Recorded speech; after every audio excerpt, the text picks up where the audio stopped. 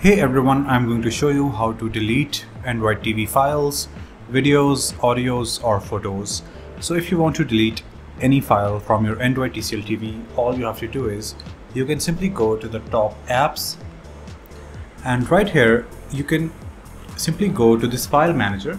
If it's not already installed, you can simply find it on your Google Play Store. So if you open your Google Play Store, you can search for the file manager right here, and you should be able to install it easily on your TCL Android TV. After that, you can open it from right here.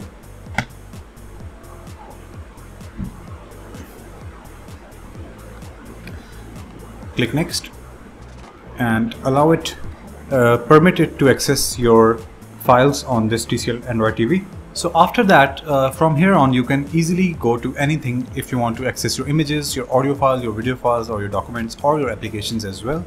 From here you can easily download them, manage them, or remove them as well. So this is the easiest way to manage your storage or to remove anything from your TCL Android TV storage as well. So I hope it was helpful. Thank you so much for watching.